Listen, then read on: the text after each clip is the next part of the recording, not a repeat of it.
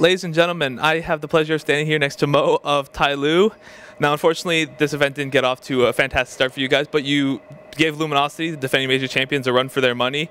What was it like for you guys to know that you were coming to this event and facing a defending major champion? 刚刚打 LG 必定世界冠军。对于我们来说，他们就是我们当时打起来比赛的时候，临场的应对做得不够好，而且还有残局，还有交流都没有。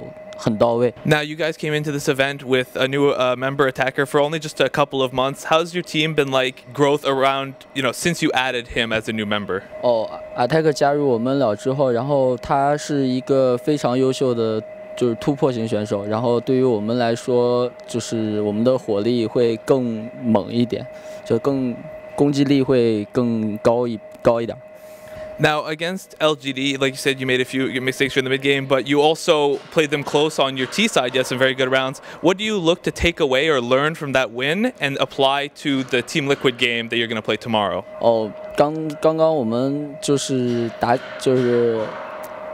做 T 进攻就是平时我们训练的东西在打，然后就是输也就输在残局上面。然后我们明天我们刚才也交流过了，就是说明天我们会放开打，然后不会去想太多，然后也不会就是像第一场对阵LG 一样，就是会那么紧张。I also understand you recently added a new coach, Karsa from Wing Gaming. What did he sort of bring to the table or change in terms of your gameplay since he's only been with you guys for a short time? 他加入了之后，然后他就是一直在帮助我们，就是战术和就是交流上面的完善性。 So we've seen a lot of changes to the Chinese scene recently and a lot of improvement as well. And we're seeing some sponsors like Vici Gaming, LGD, Edward Gaming, and of course TyLoo and others in the scene right now. What do you think the future of the Chinese scene is like for the coming months and moving forward? 我觉得现在整个中国包括整个亚洲的 CS:GO 现在都是一个起势阶段，然后我觉得这样应该会。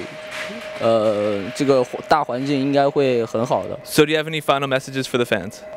感谢一直支持我们的粉丝，然后还有我们的赞助商，然后谢谢一直支持我们的人们。Thank you very much.